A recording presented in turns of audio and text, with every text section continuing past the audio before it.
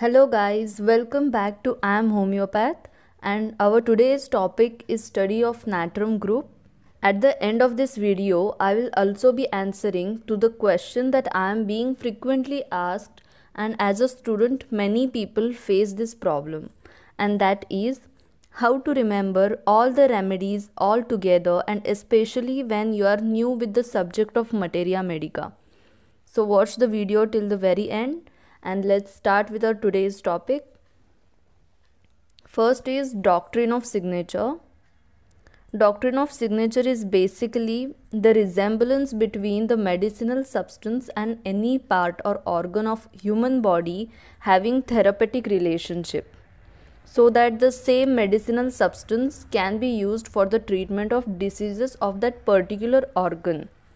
So in case of Natrum group, first is salt occurs in the crystalline form by bonding of sodium and chloride with each other. Mentally, people are bound to their grief and brood. Grief is intense sorrow and brooding is thinking deeply again and again about the grief and being in that depressed kind of state all the time. Physically, stagnation in organs and fluid represented by choking throughout the complaints. Physically, stagnation in organs and fluid means there is no movement or no flow of natural fluids. That's why it is represented by choking throughout the complaint. Salt adds life to food when it blends with it. Mentally, an optimist Natrum personality finds life tasteful, is cheerful and creative. Being optimist means hopeful and confident about the future. So, such a person of Natrum personality finds life tasteful just the way salt adds life to the food. And this optimistic Natrum personality is always cheerful and creative.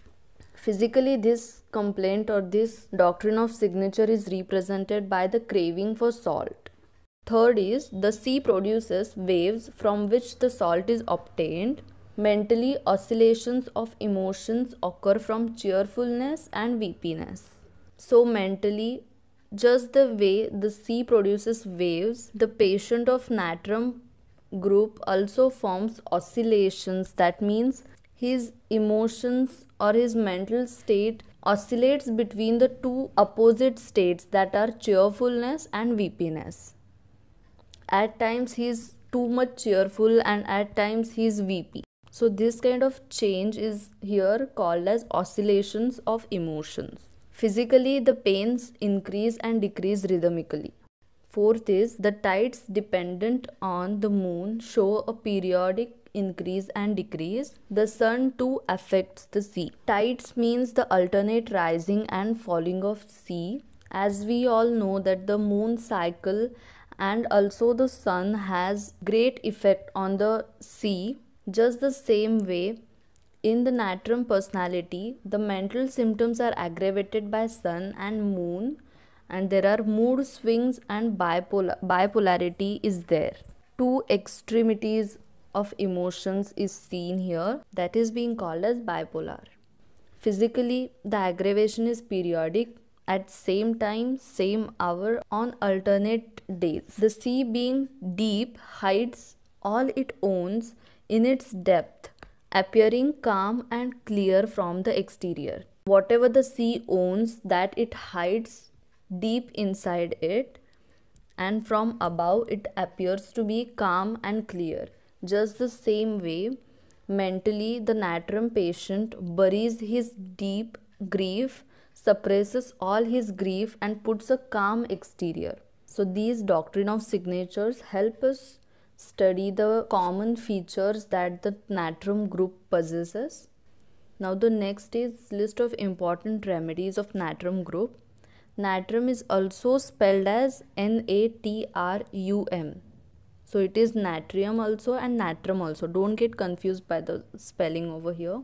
Natrum muraticum, natrum arsenicum, natrium carbonicum, natrium phosphoricum, natrium sulfuricum, natrium nitricum, natrium salicylicum, natrium iodatum, natrium lacticum, natrium nitrosum, natrium selenicum, natrium telluricum, natrium silicatum, and borax. And there are also few other remedies which are less frequently used.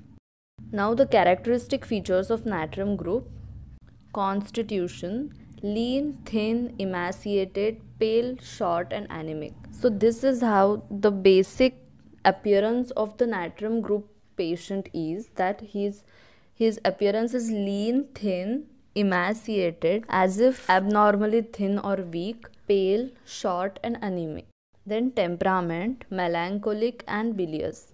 Melancholy is depressed kind of temperament, and bilious means the temperament that has tendency to the disorders related to the liver. These kind of patients are hyperexcitable persons. Thermal relationship: chilly, worse from sun and warmth. Diathesis: rheumatic and gouty diathesis. Diathesis is the tendency to suffer from particular medical conditions. So here the natrum group has tendency to suffer particularly from rheumatic diseases and gouty conditions. Miasmatic background: psychotic and tubercular. Tubercular is sora plus syphilis, also called as pseudosora.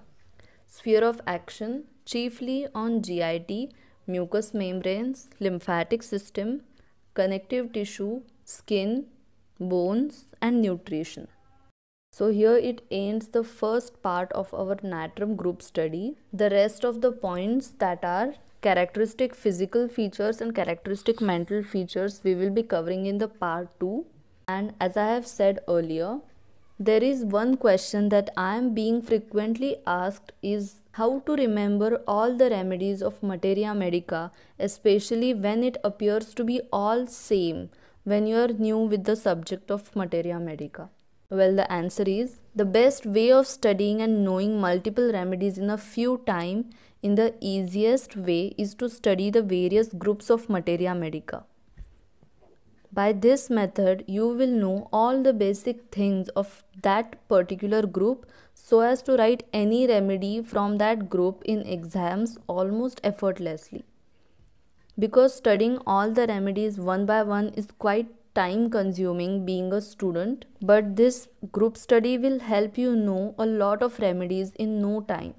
And to help you do this, I have created the playlist containing all the group study videos. And the best way of studying and using this playlist to have the maximum benefit out of it is to listen to it frequently whenever you get free time. You don't need to always open the book and study it, reading it for hours. You will definitely see the results. You will know that majority of the remedies you already know. Just try this out, and after some days of this practice, do come back here to this video and write your experience and whether this was useful to you or not in the comment section below, so that you will inspire many others to do the same. If you also have any questions regarding study, you can use the comment section below or just simply DM me on Insta, as I am quite active on Instagram nowadays. I have put my Instagram ID in the description box below as well, in case you don't know, but majority of you guys already follow me on Insta. And at the end, if you like this video, hit the thumbs up and comment me down below to let me know your feedback. Subscribe to the channel if you are new here.